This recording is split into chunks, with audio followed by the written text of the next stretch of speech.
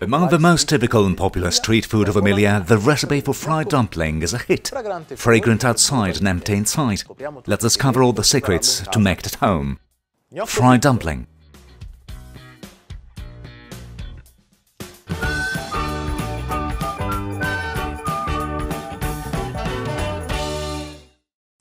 Let's start with the dough, mixing liquids immediately, water and milk. I stir it. I pour flour in the bowl, baking powder, then salt and sugar.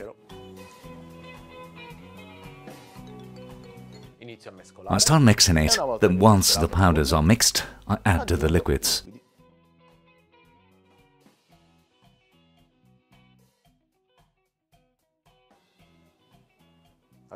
I add to the lard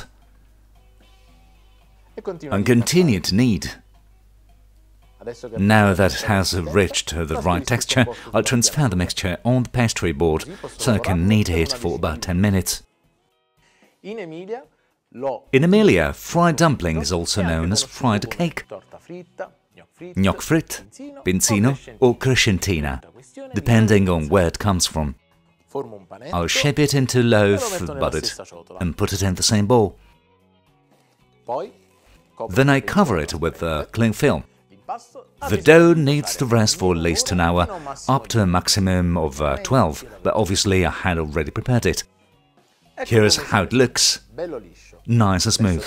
Let's clean the board because now I have to roll it out. Now I really have everything I need. Pinch of flour on the pastry board. I'll cut a piece and cover the rest with a ball. Then with a rolling pin I start to pull it out. I had to get a sheet not thicker than a couple of millimeters. Clearly, if it becomes too long, we can divide the dough. Here is our dough ready.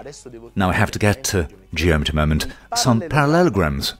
That is kind of rectangle, a bit sideways, 7 by 8 centimeters.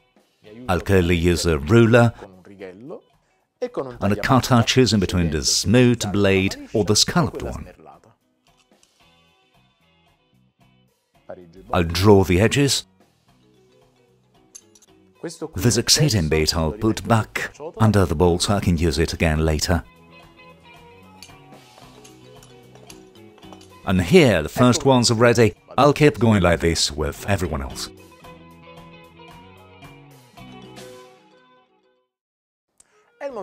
Start to fry.